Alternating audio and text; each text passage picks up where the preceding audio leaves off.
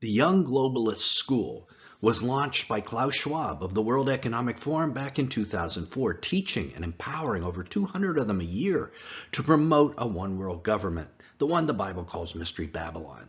The Young Global Leaders alumni include Queen Rania of Jordan, Wikipedia co-founder Jimmy Wales, Google co-founders Brin and Page, Mark Zuckerberg of Meta, Jack Ma, founder of China's Alibaba Group, CNN's Anderson Cooper, actors Leonardo DiCaprio, Charlize Theron, Ashton Kutcher, politicians Emmanuel Macron, and the former Austrian Chancellor and New Zealand's Prime Minister. And you wonder why the world is going in the direction that it is.